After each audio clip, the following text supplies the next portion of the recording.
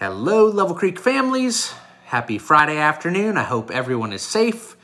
I hope there is very little debris left in your yard. I certainly hope you have power. Just wanted to say thank you so much for your flexibility over these past 48 hours. And talk a little bit about the decision to do an asynchronous catch-up day.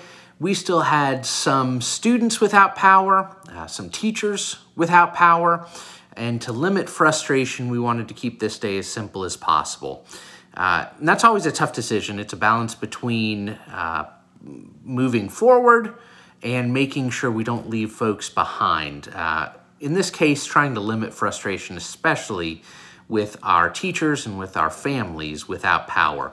And as we go through this, we as a school, as teachers, as educators are learning as well. So it takes some experience for us to find what the best practices are. So again, thank you for your flexibility, your grace, and bearing with us.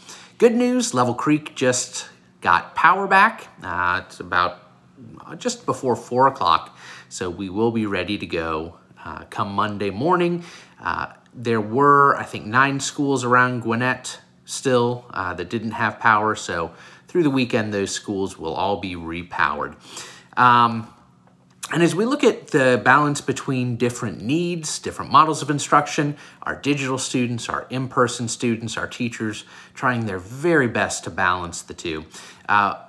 Take a look a little bit further down in this EBlast. We will have a series of town hall meetings. This will be before Thanksgiving. A little bit more detail is below, and a survey will come out shortly asking you questions that you would like to have answered at that town hall. So until then, hope you're all staying healthy, hope you're safe, hope you have power, and if not, hopefully you'll get it back very soon. Take care, everyone.